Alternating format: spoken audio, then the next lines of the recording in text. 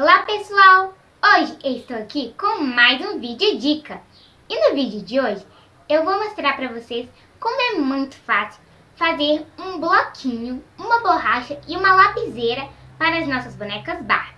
Essa lapiseira é muito especial e legal porque ela escreve de verdade. Legal, não é? Bom, eu mostrei esses itens para vocês no vídeo que eu ensinei a fazer vários acessórios para as nossas Barbies Estilistas. Inclusive, lá nesse vídeo eu ensinei a fazer este manequim aqui, que está com esse vestido de noiva muito lindo. Ele fica muito legal, fica muito bacana mesmo. Se você ainda não assistiu esse vídeo, eu vou estar deixando o link aqui em cima nos cards, ok? Então, é muito fácil, muito legal. Olha só, aqui os bloquinhos. Tem dois modelos. Este aqui, que é desse jeito, olha. E esse outro aqui, muito fofo também. Olha que bonitinho. Tem essa borrachinha, muito fofa. E como eu já mostrei pra vocês, a lapiseira. Ela escreve de verdade, eu já até mostrei pra vocês no vídeo que eu mostrei ela, olha. E a borrachinha apaga a lapiseira. Olha só que legal. Muito bom, né, gente? E agora, primeiramente, eu vou ensinar vocês a fazer a borrachinha. É muito fácil. Vocês podem ver que a borrachinha tem essa capinha aqui, ó, que geralmente vem nas borrachas, que as protegem aqui uma parte, olha. Muito bonitinho, né? É muito fácil de fazer. Você vai precisar de uma borracha velha. Aí você vai pedir um adulto para cortar com um estilete para você a borracha. Bom, aqui a minha mamãe cortou uma borracha branca. Ela cortou assim um quadradinho meio retangular, uma coisinha assim, tá? Mas se você não tiver o estilete, você também pode cortar com tesoura, ok? Não tem problema nenhum. E aí você pode cortar na cor da borracha que você quiser. Aí você vai pegar um pedacinho de qualquer papel, pode ser papel branco colorido, cartolina, qualquer um. Você vai cortar uma tirinha assim bem fininha. Colocar aqui assim, ó, passar em volta dela, aqui embaixo da borrachinha. E quando ela se encontrar aqui, ó, com a tirinha, você passa um pouco de cola branca e cola, ok? E aí ela vai ficar igualzinho essa outra borracha. Eu já fiz, olha, ficou uma gracinha, olha. Ficou muito bonitinha. Eu adorei.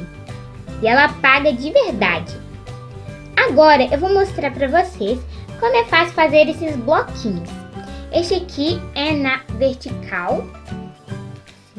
E esse aqui é na horizontal, ok? Então você escolhe aí o modelo que você quer fazer, ou na vertical ou na horizontal. Os dois ficam muito criativos, muito bonitinhos, ok? Aí o que você vai fazer? Você vai pegar uma folha, você pode pegar a folha de caderno, que é com pauta, ou você também pode pegar a folha sulfite mesmo, ok? E aí você vai pegar e fazer uma tirinha da grossura que você quiser para o seu bloquinho. O meu aqui é de mais ou menos uns 2 centímetros, tá? Não precisa ser muito grosso, ok? Aí você vai fazer quantas tirinhas você quiser, depende de quantas folhas você vai querer ter. Aqui eu fiz só as 3 tirinhas. Eu já cortei as minhas 3 tirinhas, olha. Aí, por exemplo, agora nós vamos definir o tamanho que nós queremos o nosso bloquinho. Eu vou querer ele assim, ó, na vertical, ok? E aí você vai pegar e dobrar assim, ó, do tamanho que você quer o seu bloquinho assim, ó. E vai recortar. Aqui, ó. Recortou, agora você vai abrir e medir mais todas as outras páginas. E vou fazendo assim até eu alcançar o número de páginas que eu quero, ok?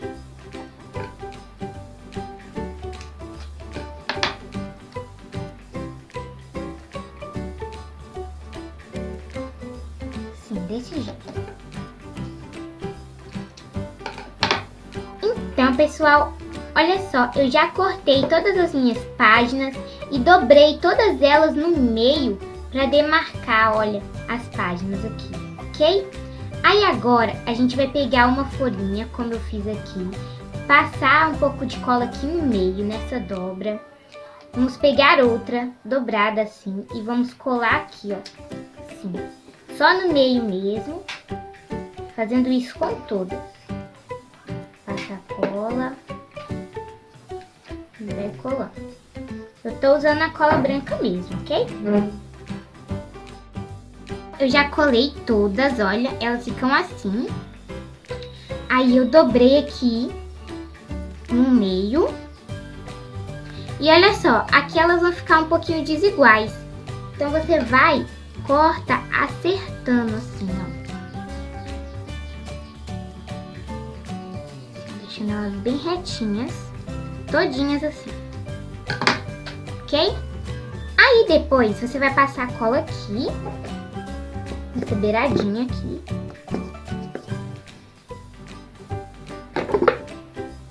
Passa. E aí você vai pegar um papel qualquer que você quiser. Eu tô utilizando cartolina mesmo, ok? Aí você vai colocar aqui, ó. Lembrando que esse papel tem que ser da grossura, da largura das suas páginas, ok? Você vai colar aqui. Assim. E vai fechando assim, ó. Colar direitinho. Ok? E aí agora nós vamos recortar aqui, ó. Lembrando que vamos cortar um pouquinho só maior que as nossas páginas, ok?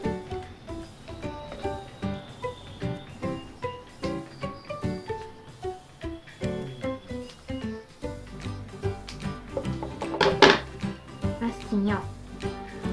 Fica um pouquinho maior que a página, viu? E o nosso bloquinho vai ficar assim. Olha que bonitinho que ele fica. Eu adorei. Para fazer essa lapiseira é muito fácil também.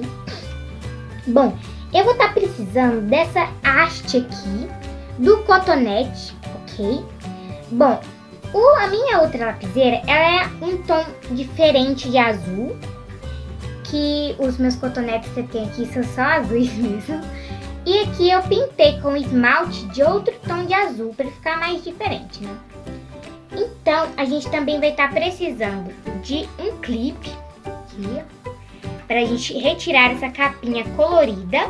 Pode ser de qualquer cor, não precisa ser da cor exata aqui, ó, da sua haste de cotonete. Porque nesse aqui, ó, foi branca essa capinha, ficou bem legal. E também de grafite de lapiseira mesmo, de verdade. Aqui a minha é 0,7, mas você pode usar qualquer outra, ok? Não tem problema. Então, o que a gente vai fazer primeiro? Nós vamos pegar e medir na nossa haste 2 centímetros, que é o ideal para a nossa boneca Barbie, ok? Vamos cortar aqui. Aqui, olha, fica assim. Aí agora, lembrando, gente, que eu vou utilizar a cola quente somente para fechar aqui e colar essa partezinha aqui do lado. Mas você pode usar qualquer outra cola, ok? Agora, nós vamos pegar o clipe e vamos retirar a capinha dele. Como? Nós vamos pegar a tesoura, nós vamos medir o tamanho que dê, ó, pra ficar aqui pra cima, que dê pra ficar daqui, ó. E sobrar um pedacinho aqui, ó. E aqui. Aí a gente vai retirar a capinha. Assim. Bom, depois que você já cortou, você vai enfiar aqui dentro da sua haste de cotonete, assim, até chegar aqui no fim, ó. E ele tem que ficar com uma partezinha aqui pra frente, como eu disse, ó. Aí aqui em cima, você pode até deixar um pedacinho bem pequeno assim pra cima. E você vai colocar um pinguinho da cola que você estiver usando. Eu vou utilizar a cola quente mesmo, mas você pode usar qualquer outro tipo de cola. É só ter paciência pra esperar colar, ok? Então, pessoal, olha só, eu já coloquei o pinguinho de cola aqui. E também peguei um pedacinho menor, ó, da capinha do clipe também. E colei aqui com o pinguinho de cola quente. E agora a minha lapiseira já está pronta. Agora só falta a ponta dela. E para isso nós vamos pegar o grafite e enfiar aqui, ó, no buraquinho da capinha que está aqui na ponta. Vamos enfiar até o final, ó, ela não vai sair aqui do outro lado. E vamos cortar um tamanho bom, deixando aqui um tamanho bom para a ponta, olha, assim. Olha como fica legal. E agora, essa é a nossa lapiseira, olha que bonitinho. E ela escreve de verdade, ó, vou mostrar para vocês.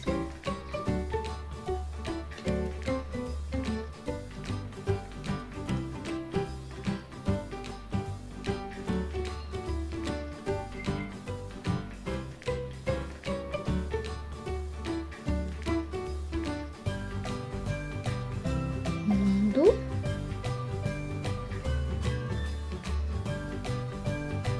Barbie da Amanda.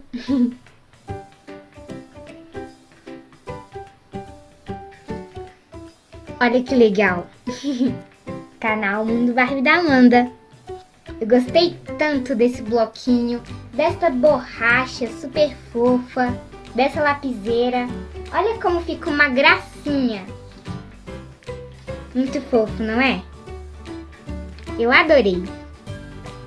Então, pessoal, eu espero muito que vocês tenham gostado de saber agora como fazer uma lapiseira para as nossas bonecas Barbie, tão pequenininha desse jeito, que ainda escreve de verdade. Olha que legal! Eu adorei essa lapiseira, a borracha e ainda esse bloquinho. Se você gostou, deixe o seu like. Então use a sua imaginação para criar os bloquinhos, modelos de lapiseira, várias coisas legais. Deixe o seu like, eu gosto muito do like, gente, porque eu fico muito feliz de saber que vocês estão gostando dos meus vídeos. Se você não é inscrito no meu canal, se inscreva para estar recebendo todos os próximos vídeos que eu postar e todas as novidades. Um beijão gigantesco para todo mundo, tchau, até o próximo vídeo!